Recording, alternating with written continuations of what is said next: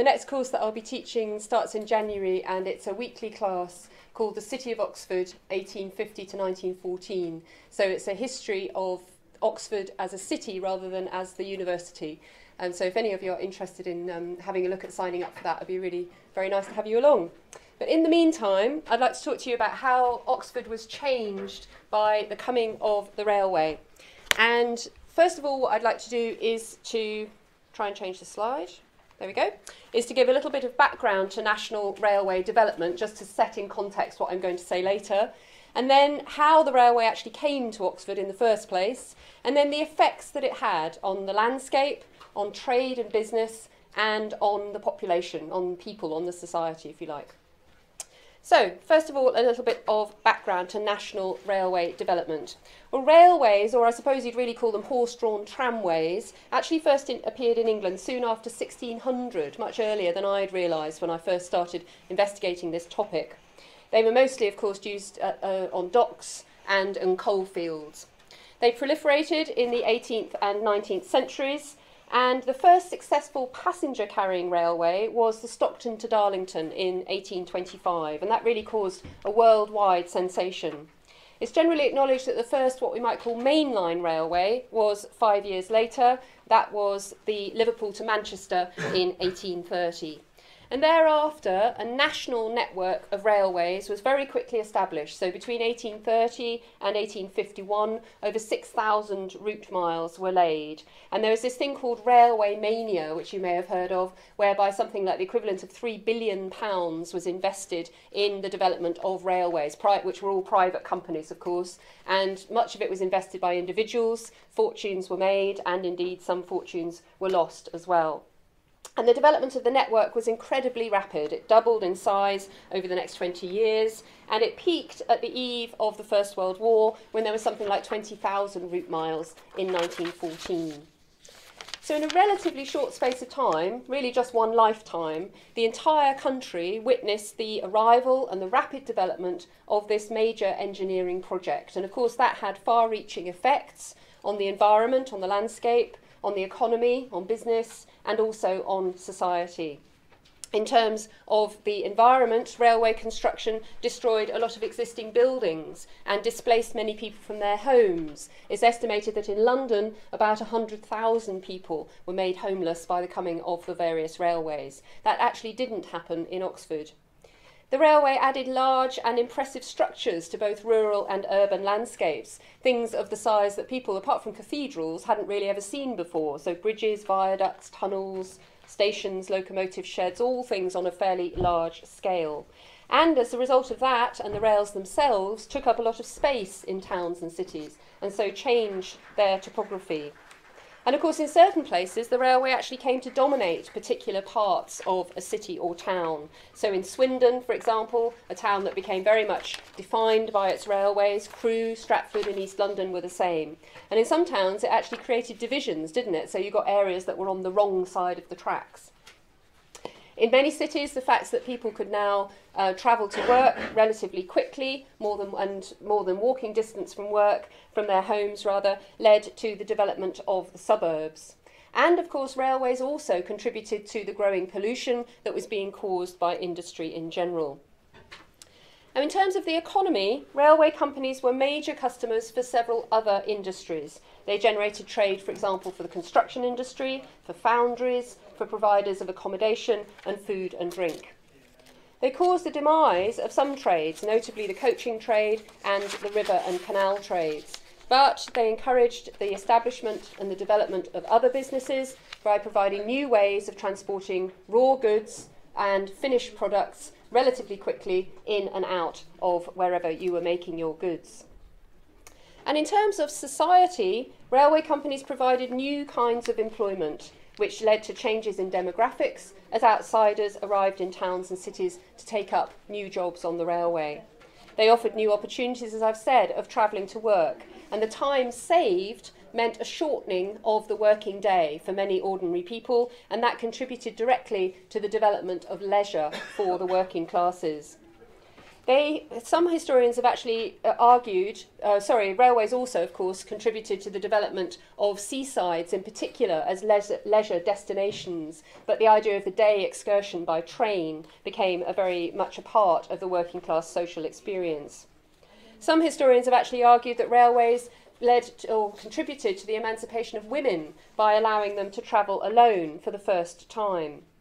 And railways introduced new phrases into our language, many of which we still use today. So we talk about people being off the rails, or things being along the right tracks, people letting off steam. All these are railway expressions. And railways actually changed the whole notion of time itself in this country because they prompted the introduction of standard Greenwich Mean Time. Before the arrival of the railways, most places just relied on local time, and you couldn't travel quickly enough from one place to another for it to matter. And the clock at St Michael at the North Gate on Corn Market, as you can see here, actually had 2 minute hands, one showing local time 5 minutes behind Greenwich Mean Time and one showing Greenwich Mean Time. And that was very common. Places commonly just relied on their local time, which in Oxford was 5 minutes behind. But of course, once the trains came, you could travel quickly enough for it to matter. And also there had to be initially a regional, but later a national timetable, which you had to stick to. And therefore, Greenwich Mean Time had to be adopted right across the country. So railways had huge and far-reaching effects, and that was true in Oxford as elsewhere. So let's look now at how the railway first came to Oxford.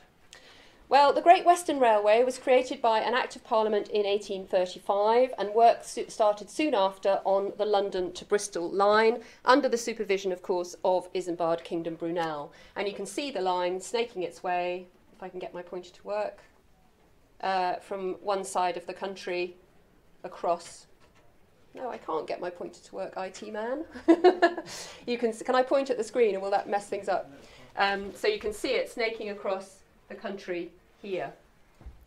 And when the line from London to reach Steventon, just to the west of Didcot, in 1838.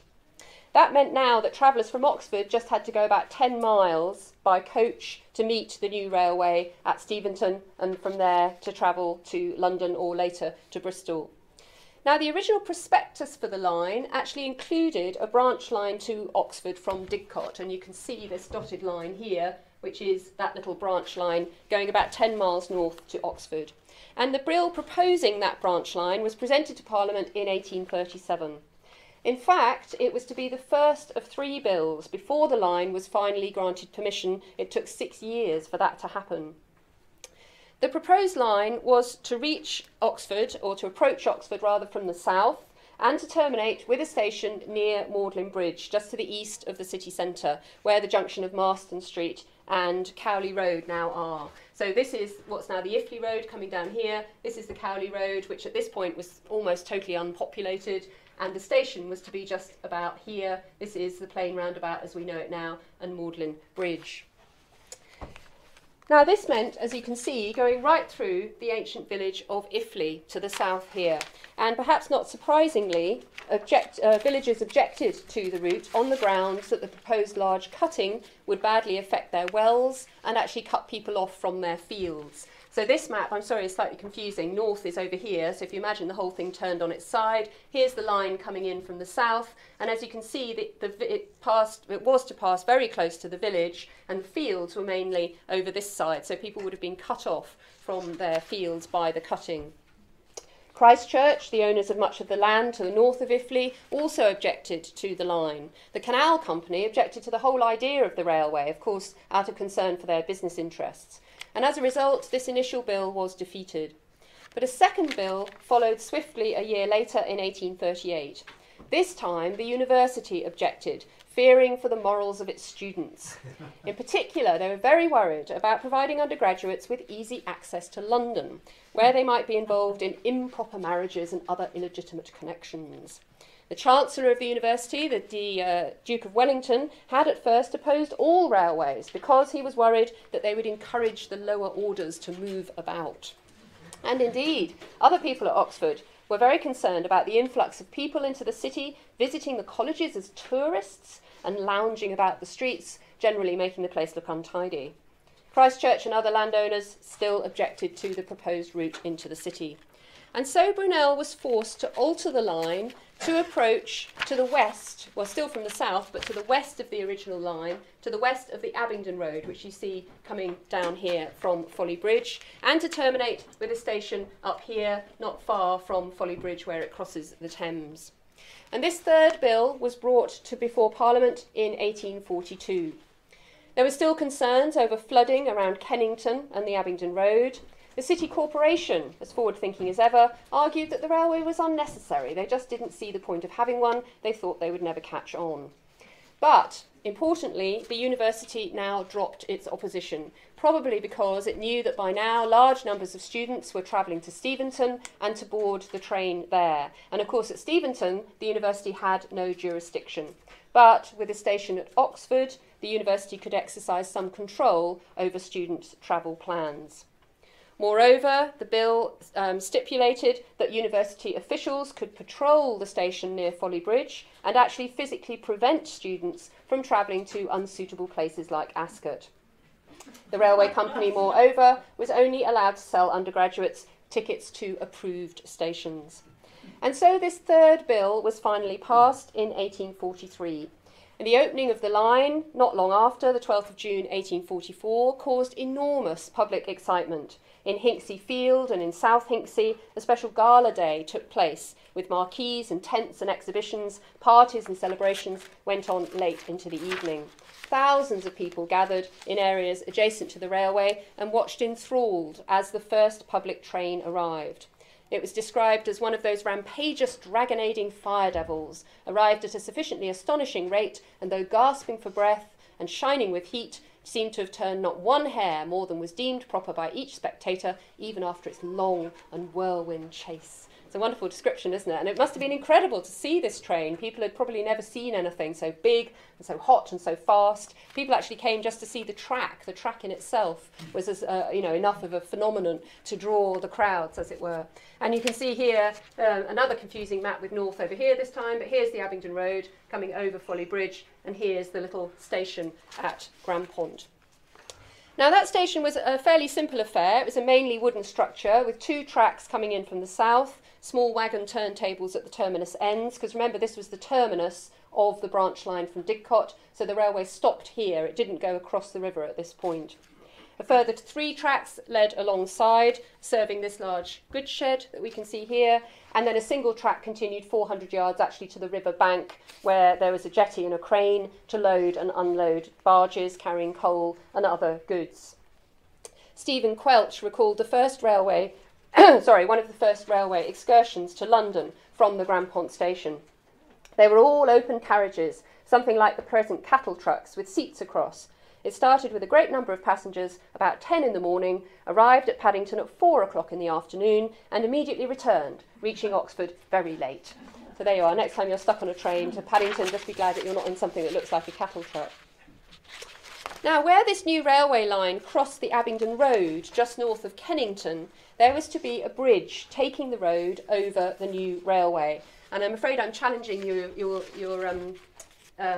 whatever again, because this is north is now over here. So this is the railway line coming in north-south, and even more confusingly, at this point, the Abingdon Road swings round to go east-west. So this is the Abingdon Road, and this was to be where this new bridge was, which was to be built taking the road over the new railway. However, the building of this bridge was delayed by Oxford's first nonconformist alderman and its second dissenting mayor, a man called John Towell, who was a bit of an eccentric. He was a paper maker, and you can see here his mill, Hinksey Mill, which was a paper mill. Now, John Towell was a Whig, and on hearing what he considered to be the Tory Great Western Railway was coming to Oxford, he erected, believe it or not, a paper house on the line of the proposed railway embankment, perhaps to get compensation, or perhaps just to make life difficult for the railway company. When the railway inspector, Major General Pasley, found that one arch of this bridge carrying the Abingdon Road over the railway line was insecure, he noted in his report, "Mr. Brunel explained to me that the haste with which this arch of the bridge had been built was caused by the conduct of an individual in possession of part of the ground over which the embankment was carried, who, after the site of the bridge had been decided on, erected what he called a house, which I saw but should never have guessed the use of. It was a small hut of timber framework covered with brown paper, with a fireplace in it, for the purpose of claiming compensation from the railway company for having diminished the value of his property. And the work was delayed as this unexpected claim could not be settled until near the period of the entire completion of all other parts of the railway. Now, this paper house was an extraordinary building. I don't know if any of you remember it. It actually survived until 1996. Houses with tarred paper roofs are actually not as unusual as you might think, particularly in a county like Oxfordshire, which of course is known for paper making because of the great number of printers and the book business in Oxford. But what made John Towell's house unusual was that it had paper walls as well as a paper roof. And as Major General Pasley said in his report, originally it was just a two-bedroomed hut like this. This is from the report that Oxford Archaeology did when they dismantled it finally in 1996. But over the first 30 years of its life, it transpired that John Towell extended it in at least 8 phases until it became a substantial 5-bedroom villa, 2-storied with a veranda and a conservatory on the outside, and a large spiral staircase going up the middle of it, not made of paper, I hasten to add. Now, in fact, John Towell's extraordinary house did not delay the opening of the railway. Major General Pasley directed that the old course of the Abingdon Road crossing the line on a level crossing should be kept until the new bridge and its approaches had been built properly and the railway opened on time. Whether John Towell ever received compensation or not is unclear. If he did, perhaps it was in gratitude that he named his house after the inspector, Paisley or Pasley House. Perhaps it was just a jibe. As I say, he was a bit of an eccentric. Now, in 1851, the Great Western's rival, the London and North Western, opened its line linking Oxford with the London to Birmingham line at Bletchley in Buckinghamshire.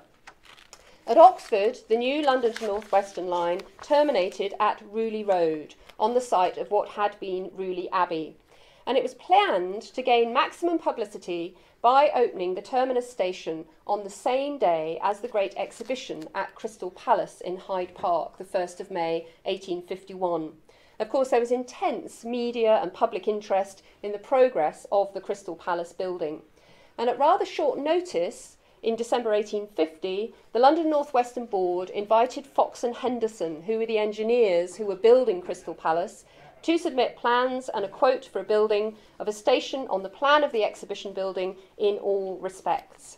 Now, the timetable was extremely tight. The tender was accepted only in the second week in January. The building had to be completed by the 1st of May so that the London North Western could run special excursion trains to the opening of the Crystal Palace from our version of the building here in Oxford.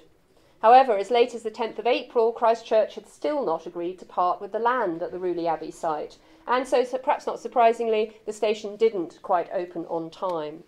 But here it is, and some of you may remember it. This is where the Saïd Business School is now. Later in its life, it became a tyre depot, so if you do remember it, you may remember it in that phase of its life. But here's a picture of it earlier on. Actually, I think probably about 30 years after it was built, still with some nice carriages in front of it. And here's another picture of it from above when it had become part of the London, Midland and Scottish network. The station was closed to passengers exactly 100 years after it had opened in 1951 and partly demolished. And then, of course, it was finally dismantled in 1999 to make way, as I said, for the Saïd Business School. And it's actually been relocated to the Railway Museum, the Buckinghamshire Railway Museum at Quainton. I don't know if any of you have been to see it, but it now forms part of their visitors' centre. And it's been very nicely put back there, in fact. And it was saved, of course, because it's a listed building, listed grade 2 star, a quite high listing, partly because of this connection that it was made by the same engineers who made Crystal Palace and using some of the same innovative building techniques that they used to make Crystal Palace. Now, that station is no longer in Oxford, but another structure from the London North Western's original line is, and it's this, the Swing Bridge, built in the same year, 1851, to designs by Robert Stevenson, to carry the London North Western line over the Sheepwash Channel, which is a navigation cut which links the river and the canal. It pivots on a central turntable placed on one side of the channel to allow boats through, and you see it here open so that boats can pass along here. So here are the rails coming in. This is the swing bridge, which would swing around like this to continue the tracks, but it's open at the moment to allow a boat to travel along this channel of the river. Apparently a couple of years after the swing bridge was installed, a railway engine toppled into the water, the driver having failed to realise that the bridge was open. I imagine that would have been his last day at work, probably. As I say, this swing bridge still exists, and it's... Oh dear. I think you need to use the remote. Have I just pushed the wrong thing? Sorry. Don't press OK. Don't press anything else. It's okay to keep the TV turned on. Okay. I think it's on the remote. It did actually go up. Oh, okay. And now Thank you. Okay. No, it's still there. Is it this one? No, that one. Carry on. Okay, I'll just carry on. So, where are we? Thank you very much. Now I can't work out which way this thing's pointing. Okay. Is that to get me to the next one? Yes, okay. So here's the swing bridge as it is today. And you may notice these two capstans, I suppose you'd call them, on either side of it, about halfway along its length. There's one here and one here. And they have geared wheels on the top of them, teethed wheels. And along the top here is a horizontal bar. And they are the mechanism by which the swing bridge was opened and closed. So basically this horizontal bar, which has square ends, you fitted a sort of Z-shaped handle onto each end, either side of that teethed gear wheel, and then two men, one facing one way, the other facing the other, would turn like this, and the whole thing would swing around because the motion from this gear wheel is transmitted all the way down to underneath, where there's a complicated set of gear wheels which turn the entire bridge. It weighs 85 tons, but it was so well balanced and so well designed that 2 or 3 men could open and close it, apparently in the space of 5 minutes, in order to allow a boat to pass through. Now, I'm really going to push the bounds of technology now and try and show you a video of this happening. Let's see whether this works. Oh, there's the capstan in bigger. Is it listed? Is it listed? Yes, it's a scheduled national monument, actually. I don't think this will work, will it? Does it require sound? No. Okay, it's not going to, I'm sorry. Sorry? It was showing lots earlier. Was it? I seem to be slightly... In this room. Yeah, okay, never mind. It was a video of it happening, but let's not worry. So this is a close-up of the swing bridge bed, which was rebuilt on several occasions around the turn of the century, probably to take heavier and heavier locomotives.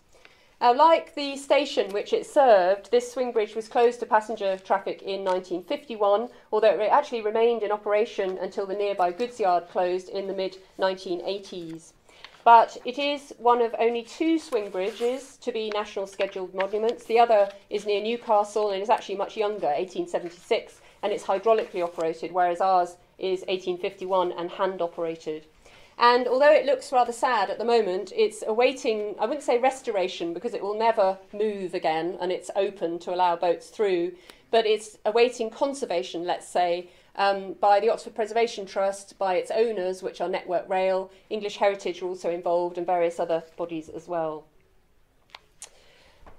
So the London North Western had opened its line in 1851, and in 1852, in 1850, a year earlier, the Great Western extended its line north into the Midlands, and you can see it running up here. So this is the original line taking us to that little station in Grampont that I showed you earlier on. And then in 1850, this line was built over the river and up to join with the Midlands. And this was part of Brunel's great push into the Midlands. Now, of course, this meant that trains arriving in Oxford, say from the south, had to go up here to the station, deposit anyone that was getting off at Oxford, and then reverse back to the Millstream Junction, as it was called, and then continue the journey on north. And similarly, coming in the other direction, you'd come down to here, stop, reverse up to the station for Oxford passengers, and then continue. So this little station at Grampont became very inconvenient.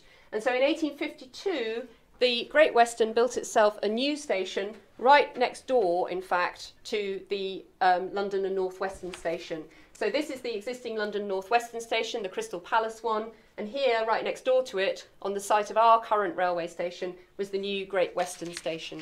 So for a short time, you actually had 3 stations in Oxford, although this one almost immediately closed to, well, it did immediately close to passenger traffic. It continued as a goods station until 1872, and that's when broad gauge, which is, of course, what Great Western was on. Does anyone tell me how broad gauge was?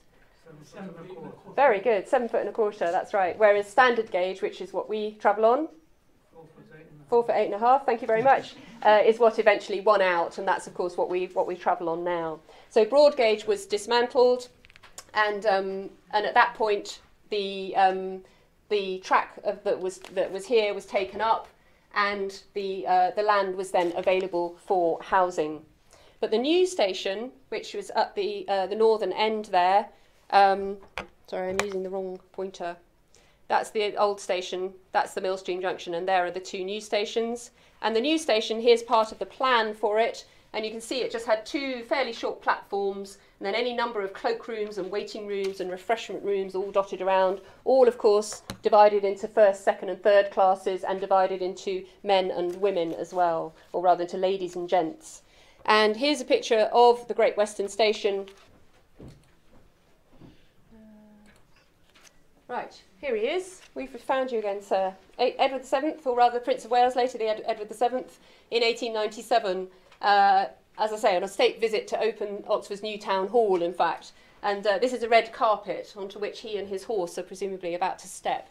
Now, quite what he was doing at the train station on a horse is a bit of a mystery, but anyway, maybe his train was cancelled.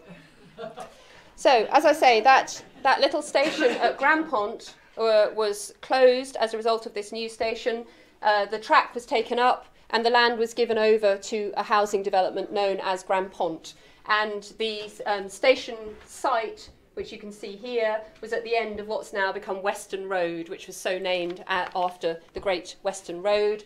It's Great Western Railway, sorry. And Marlborough Road, which runs up here parallel to the Abingdon Road, was built on what had been the former railway embankment. So those of us that live on Marlborough Road, this is my house here, we have this peculiarity where we go in the front door of our houses through the hallway, then down into one room, and then down into the next one. And that's true on either side of the road, because the houses are sort of clinging onto the side of what was originally the railway embankment. So our gardens are about 6 feet lower than the front doors, as it were. So, oh no, hang on, sorry. So we had a little bit more development of the railway network slightly later on, when a number of halts were put in place. These were like sort of little mini stations. This was in 1908. And the idea of these was to give a steam rail motor service, as it was called, to provide flexible local rail services actually within the city. And the important thing about these rail motors, and you can see a picture of one there, was that they incorporated the engine and the passenger compartment all in one vehicle. So rather than having a separate engine pulling carriages, as had been traditional before. And there were various halts, as you can see on this map around here. Iffley Halt was originally going to be called Oxford Sewage Bridge Halt until it was decided that perhaps that wasn't such a great idea. And you can see various other halts dotted around the line. However, the halts were rather short-lived, or the rail motor service, I should say, was rather short-lived. It ceased after just 7 years in 1915. Mainly because of competition from motor buses, which were introduced by an enterprising young man called William Morris in 1914. And of course we know that what the effect that he then went on to have on the city as a whole. However, perhaps ironically, the later development of Morris Motors and Press Steel to the south of the city resulted in what had been the Garsington Halt, or Garsington Bridge Halt, being developed as the Morris Cowley station in 1928. And there's talk, I think, of reopening that station actually to the south of the city. So the rail system was pretty well established in Oxford, certainly by the 1850s, and we've seen some of the physical effects that it had over the next 60 or so years in terms of buildings and structures that were erected to serve it. But what effect did the railway's arrival have on the city economically? Well, perhaps not surprisingly, the coaching trade was an early victim. In 1835, when Oxford was at its zenith as a coaching centre, there had been 240 coach services a week in and out of the city. Among the leading coaching inns in the centre of town were these, the Star, the Angel and the Mitre, which were so busy that they were described as being themselves tributary towns within the city. The coming of the railways to Oxfordshire led to an immediate reduction in coach services in and out of Oxford. Initially, the coaching firms tried to adapt by running services from Oxford to meet the new railway at Steventon.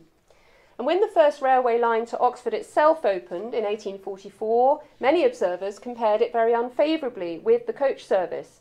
In particular, there were complaints that the ticket prices were far too high. This is a letter to Jackson's Oxford Journal. The fares, however, to London, 15 shillings and 10, are much too high and will materially operate against the line, more especially when the public have the opportunity of sitting behind Charles Holmes and his splendid greys all the way into town through beautiful country for only 5 shillings.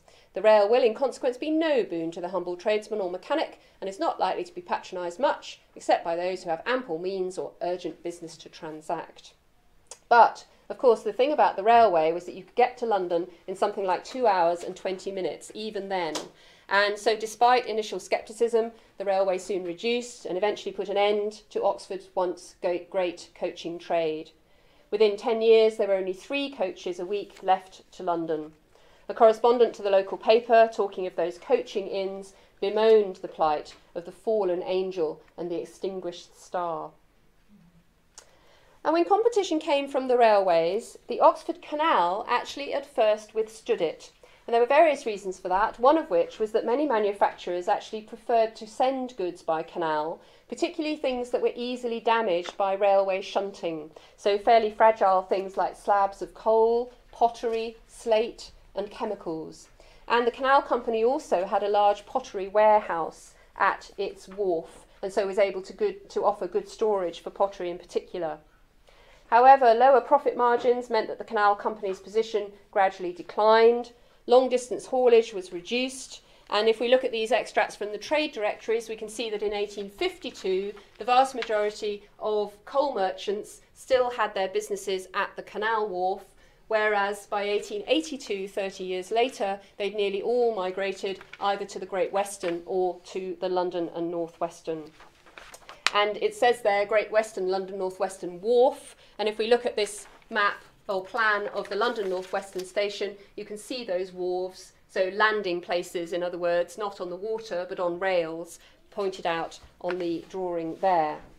So by 1928, there was very little trade left on the canal, and in 1937, the wharf at New Road was sold, and later Nuffield College and the Worcester Street car park were built on the site.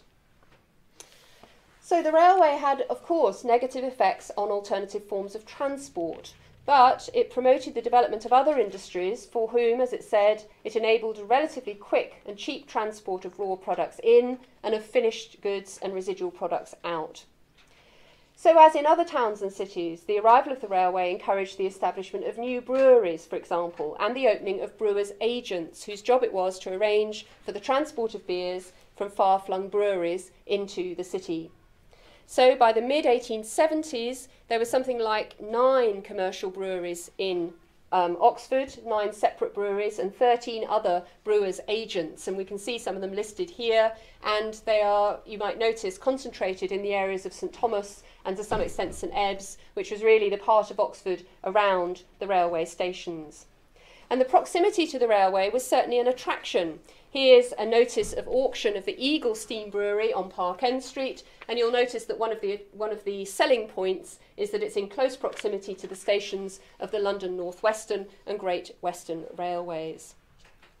Other associated businesses soon grew up. So this is Hanley's City Brewery's maltings, which were built on Beckett Street, just adjacent to the 2 railway stations. And you'll see here this engraving showing how close to the railway tracks the maltings were, and showing railway carriages bringing the raw product, the grain, right up to the doorway of the malt house, and indeed enabling the finished product, the malt, to be carried away. This is where the station car park is now, for any of you that know, well, these tracks are rather, where the station car park is now, for those of you that know Oxford.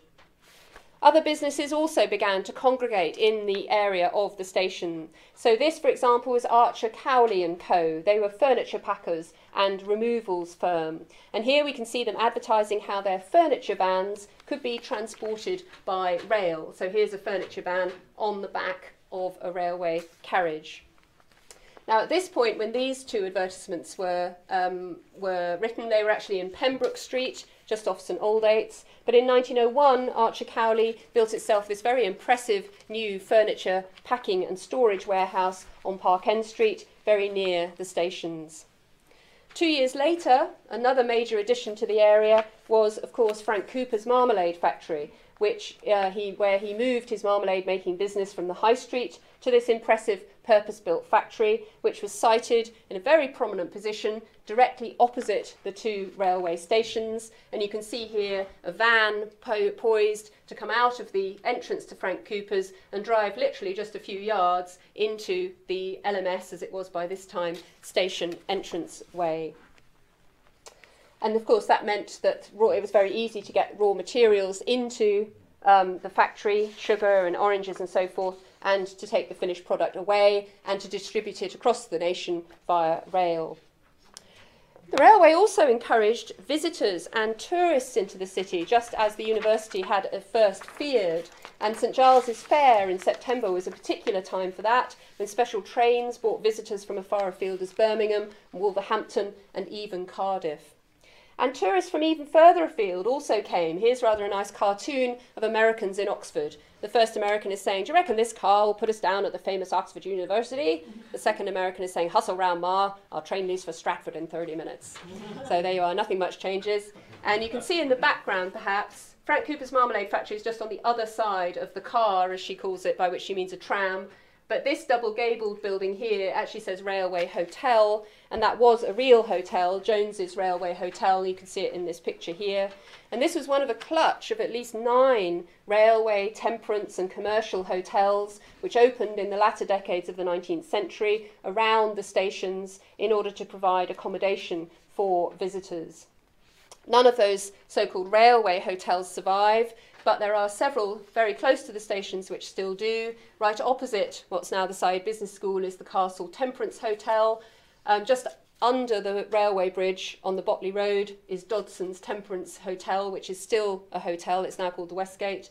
And Florey's Commercial Hotel is just around the corner on Beckett Street, as you can see there. And of course, railways in general had a huge effect on, or impact on, tourism. For the first time, day trips to the countryside and to events in other towns and cities, even a week's holiday at the seaside, were within the grasp of the working classes, and excursions like these became incredibly popular. So the railways brought not only new visitors to Oxford, but they also brought new residents, both temporary and long-term. And this had a significant effect on the size and the makeup of Oxford's population and on the consequent development of the suburbs. So first of all were the navvies, navigators or railway labourers, the men who laid the track, built the tunnels, the bridges, the viaducts, the cuttings, the embankments and so forth. And as you probably know, the name navigator was first applied to those who built the canals, but later it became associated with the men who laboured on the railways. And the navvies were a rather peculiar people, perhaps a bit like gypsies or canal boatmen. They had their own slang and distinctive dress. They lived on site in temporary camps of tents and huts. And between jobs, they tramped across the country in search of new work, sheltering in derelict buildings, in farm outhouses, with families, in taverns and in cheap lodging houses. And navvies were notoriously hard drinking. Locals sometimes resented them because they were paid twice as much as other labourers, and they sometimes got into fights in pubs, very often over local women. However, the railway companies endeavoured to improve navvies' moral standing, and their reputation as troublemakers was by no means always justified. The Reverend Freemantle, the chaplain to the London North Western Railway workers at Oxford, declared in 1851 that a more sober, industrious and well-conducted body of men could not be found anywhere. Hear, hear. The contractor, Mr. Brassey, had told him, in answer to an inquiry, that no money made such a good return as that expended by employing scripture readers along the lines of the works. There they are. I think they should be employed on every building site and see what happens.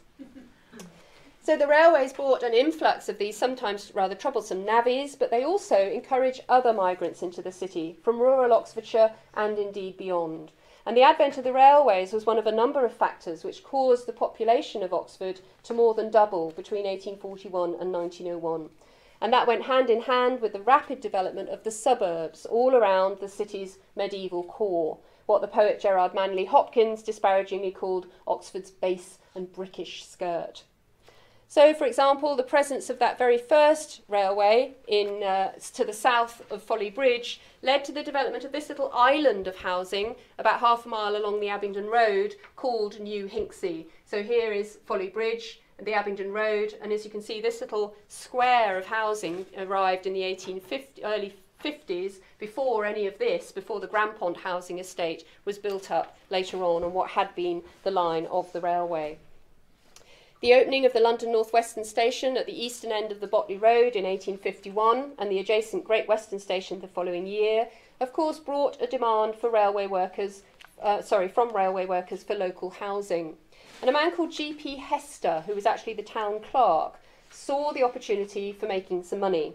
And in 1851, he bought a parcel of land south of the Botley Road and west of the river. So this bit here, and here are the two stations, just one beside the other. He named the area Osney Town or Osney Island, and he brought in vast quantities of earth and rubbish to raise the land above flood level. He divided it into plots, and a number of plots were sold off rapidly. By October 1852, less than a year later, the island was almost covered by modest terraced houses like these ones. Unfortunately, the raising of the land was not entirely successful, and the development soon became known as Frog's Island. However, the proximity to the two railway stations ensured its popularity, and by 1861, 10 years later, almost half the households in Osney Island contained at least one person who worked on the railway. And Osney, indeed, was known as a railway enclave well into the 20th century. It was said, you couldn't get a house down there because it was all railway. Of course, the railways brought the opportunity for new kinds of jobs which attracted young men, both locals and incomers, many of whom regarded it as a great privilege to work there. The prospects of reasonable pay and promotion were good. It was a rapidly expanding industry. And, of course, most valuable of all were the security of employment and the regularity of payment which the railway companies could offer and which were relatively rare at that time. So if we look at an extract from the census for East Street on Osney Island, if you just run your eye down here in the professional occupation column, you can just see how many people worked, in this case, on the Great Western Railway. And this is replicated throughout the census across the island. Now, promotion on the railway was achieved almost entirely by seniority. So jobs like that of engine driver, which was really the sort of top job, as occupied here by a man called William Broadside in East Street, in East Street, tended to be occupied by men who were in their 40s or 50s, who'd been working on the railway probably since they left school at 14, had undergone a lengthy training and had reached the top of the tree, as it were, simply by sticking to their job. And of course, this was one of the few industries at the time to offer the chance of actually moving around the country while still working for the same company. So most men moved from station to station, often because of promotion, sometimes, it has to be said, as a punishment. But we can see from the birthplaces of Mr. Broadrib's children that he has moved from Weymouth to Paddington to Swindon to Reading and thence to Oxford over the previous 20 years. You can see that each of his children is born in one of those places. His sons, Edward and Frank, have followed him in becoming railwaymen themselves, a ticket collector and a number taker. And indeed, many sons followed their fathers onto the railway. There was a strong sense of camaraderie between employees, and which was reinforced by the fact that many lived nearby, were related to each other, and met socially in local pubs and clubs, and played sports together, as we see here. And so the proximity of the railway station, those two railway stations, had a strong influence over the development of the rest of the Victorian suburb of West Oxford. So following the early development of Osney Island down here, development gradually spread west along the Botley Road, well actually in some cases in sort of jumps and starts, so you get a little island of housing out here being developed a little bit earlier. And in 1879, houses on the Cripley Road estate, which is this bit up here, just to the west, immediately to the west of the station, were being advertised in Jackson's Oxford Journal as capitally suited to the businessman to whom time is an all-important object. Half a minute will suffice to catch a train. So a nice demonstration there of how commuting was becoming a reality in the 1870s for people living in Oxford to work in London. So people came to Oxford to work on the railway, and many of them settled, many of them in these newly developing estates off the Botley Road. And in 1865, it seemed that the Great Western might become Oxford's major employer and might bring considerably more people, more railway workers, into the city. A plan was put forward to site the company's carriage-making workshops here. This was expected to provide something like 1,500 new jobs. The City Corporation, which, as you may remember, had objected to the railway 30 years earlier, was so keen to find new employment for its citizens that it offered the lease of Cripley Meadows, which was just to the north of the stations, just up here, for the siting of these new carriage works. So this is where the carriages for the trains would actually be built and furnished. But there was a sharp clash with the university, which opposed the scheme on the grounds that it would alter the city and disrupt the seclusion which it felt was so necessary to the collegiate system. And a sort of propaganda war was waged between, or rather against, the corporation and the Great Western, with letters appearing in the national press. And here's one example from the Times. Everywhere the spirit of business and the clouds of smoke in which it delights are penetrating. It is well that it should be so, but surely if there's one place which may justly ask to be protected from it, that place is Oxford. Do the scholastic quiet, the half-medieval repose, the harmonious surroundings which lead to thoughts the busy 19th century world is too apt to lose sight of, count for nothing in the education she offers? Are our gardens even to approximate in sootiness to a London square, where to smell a rose is an act of daring? Is our river to be further defiled by the drainage of 7,000 new inhabitants? As you can see, people got really wound up about this idea that there might be 1,500 new, Great Western mechanics coming in with their families, even worse. Some citizens, however, argued that outer parishes gain very little from the university, and that sober and industrious Great Western mechanics would prove rather more worthwhile than the idle and luxurious class brought into Oxford by the university for just 6 months of every year. In the end, a sudden change of chairmanship at the Great Western led to the dropping of the scheme, probably for financial reasons. Cripley Meadow flooded regularly, as indeed it still does, and it would have cost the company a huge amount to alleviate the problem. And so the carriage works went instead, does anyone know? Swindon. To Swindon, that's right, you're very knowledgeable. And if you've been, some of you will have been, to Steam, which is the wonderful Great Western Museum at Swindon, and you can see, can't you, a layout of these carriage works and see exactly what was going on in them. It's very interesting. The failure to obtain the carriage works here in Oxford left a feeling of great depression in the city and much resentment against the corporation and the university. And of course we had to wait another 50 years, didn't we, before sort of real industry arrived in the form of William Morris's car factory. So just to conclude, the railway had many effects on Oxford, as it did elsewhere. It added large and impressive structures to the urban landscape, stations and bridges. It prompted the erection of some more eccentric buildings like John Towell's Paper House. It took up a lot of space and affected the layout and topography of Oxford. And it played a major part in the development of the suburbs, particularly in West Oxford. In terms of economics, it prompted the demise of some trades, in particular coaching and canal transport. But it encouraged the establishment and the growth of others, including brewing and malting, marmalade-making, removals firms, and a large number of hotels. And of course, if the Great Western had been allowed to build its carriage works here instead of at Swindon, Oxford might have become a major manufacturing centre 50 years earlier than it actually did.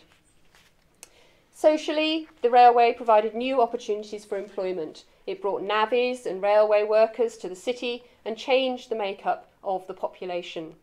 It also brought in tourists and other visitors And it offered Oxford's working citizens the chance to travel on day excursions and later on holidays away from home. The advent of train travel contributed to a period of tremendous economic, political and social upheaval, and like all towns and cities, Oxford was changed forever by the coming of the railway. Thank you very much.